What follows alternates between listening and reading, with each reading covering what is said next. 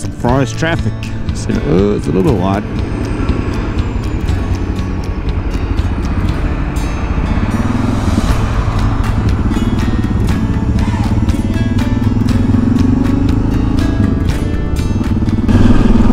Check this out. I know I have a couple of buddies that have asked me how we navigate on these trips, how we get through these forests, how we know where to go.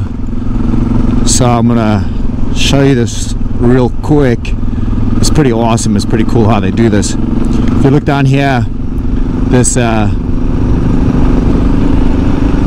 old phone that I'm running over here, I took some silicone, made it waterproof, put a bit of a sun visor, and then I'm going to show you something. Let me just get through this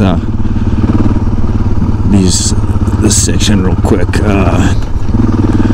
Alright, so if you can see on there, I don't know if you can see down there, there's this blue dot following this green line.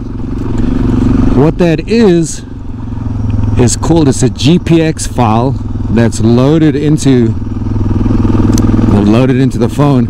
And what that is somebody's done this before. They mapped this route out before and they recorded it with their GPS, and then they shared that file and posted it online. Then I grabbed that file, loaded into the phone, into an app that's able to read GPX files, and then that is how I just literally follow this blue dot along the green line, and you can see how it's navigating me through this forest.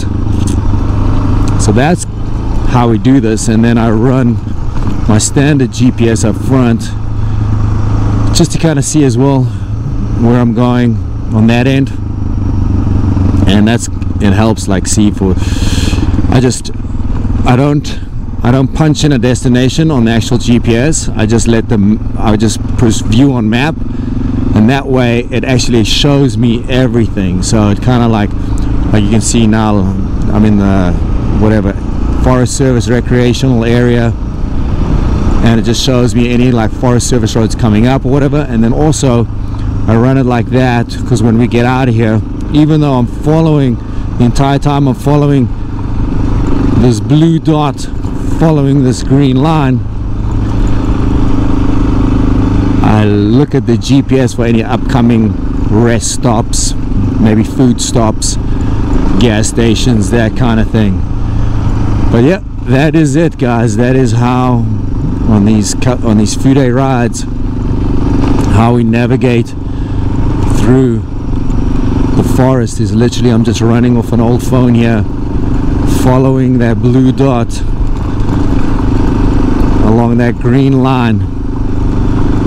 And when you go off of that green line, the blue dot will still follow because that's a satellite signal.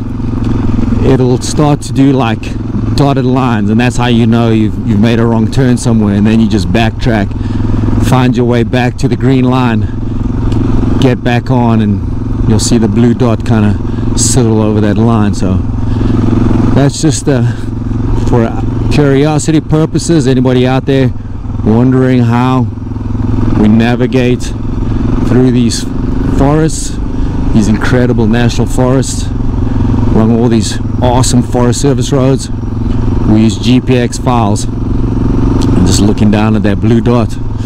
Here comes like a whoop section. And let me bring this camera back up, and as you can see, I'm ascending deep into the forest, up. We're on a climb, getting higher in elevation. That's what I wanted to share with you guys. That's how we navigate.